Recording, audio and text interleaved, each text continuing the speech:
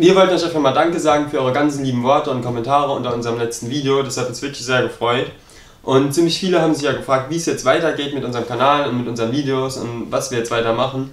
Und ich glaube, das wussten wir selber noch nicht so wirklich. Wir haben auf jeden Fall vor, weiterzumachen, und ich denke auch, dass unsere Schwester nicht gewollt hätte, dass wir jetzt aufhören damit.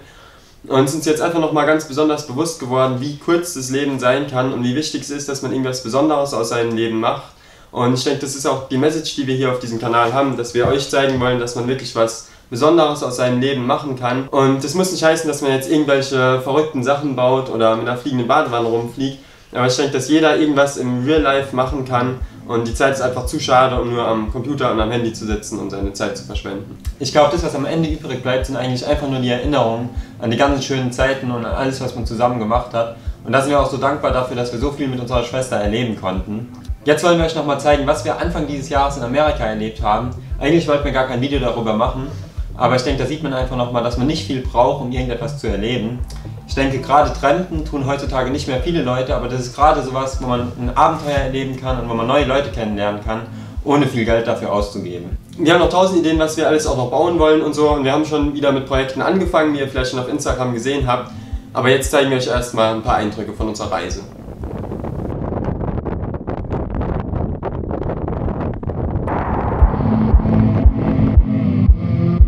Nachdem wir letztes Jahr fast ohne Geld die ganze amerikanische Ostküste entlang getrampt sind, haben wir uns für dieses Jahr die Westküste vorgenommen. Die günstigsten Flüge nach San Francisco machen alle in Island einen Zwischenstopp, und deshalb haben wir uns gedacht, wenn wir dort anhalten müssen, dann bleiben wir da für 24 Stunden und schauen mal, wie viel wir von dem Land sehen können.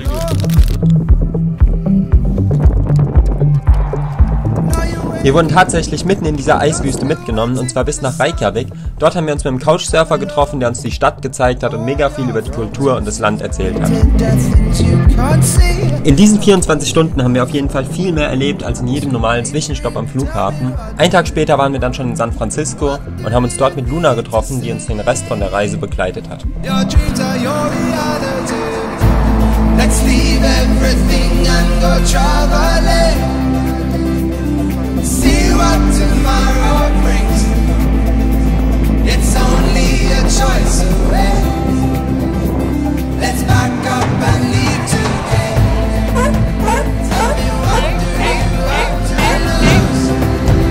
Are you living the life you choose? Im Dunkeln zu trampen ist wirklich keine gute Idee. Ich glaube, die meisten Leute hatten Angst vor uns, aber wir wurden trotzdem immer mitgenommen. Let's see what tomorrow brings.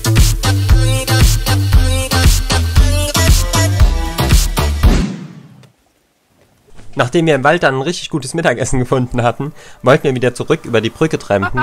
Allerdings war es gar nicht so einfach, da einen guten Platz zu finden. Trampen ist in Kalifornien zwar erlaubt, aber die Polizei hat trotzdem angehalten. Hello! You can take us. It's a very nice path. Ah, yeah, okay. Okay, oh, yeah. Thank you. Run past the river, run past all the light. Feel it crashing and burning.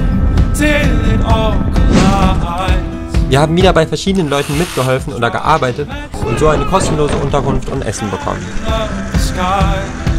Wir haben immer wieder gemerkt, dass man das Land beim Couchsurfen oder beim Trampen so viel besser kennenlernt, als wenn man normal als Tourist reist, auch wenn man manchmal etwas länger warten muss. Beste Straße.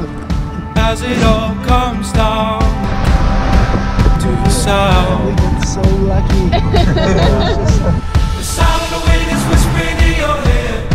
Unser Ziel war es eigentlich, den Highway 1 direkt an der Küste bis nach LA runter zu trampen.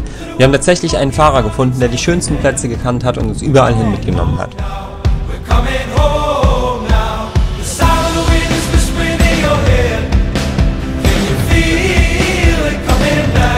Wir sind richtig gute Freunde geworden und haben es bis heute nicht bereut, dass wir diesem zuerst fremden Mann vertraut haben.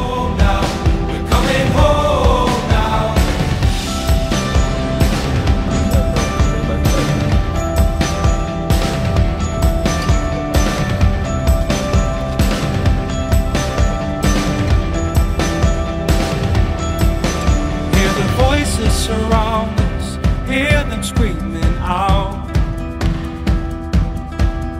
We'll be crying for mercy, we'll be crying out loud. Pass auf, der kommt her. Eigentlich wollten wir schon immer weg von den großen Städten und den Touristengebieten, sondern viel lieber draußen Abenteuer erleben. Deshalb sind wir weitergereist nach Nicaragua.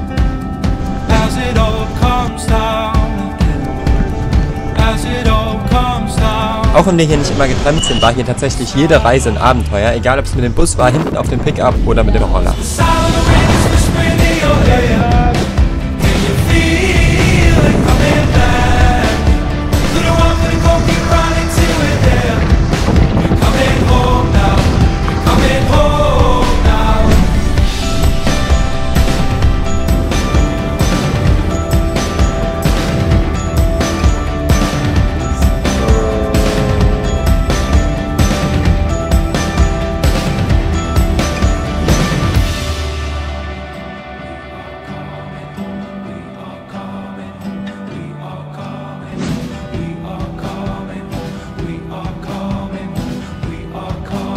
Wir haben immer wieder festgestellt, dass es beim Reisen eigentlich nicht zählt, wie viel man ausgeben will, sondern wie viel man aufgeben will, um aus seiner Komfortzone rauszukommen und offen zu sein für neue Abenteuer.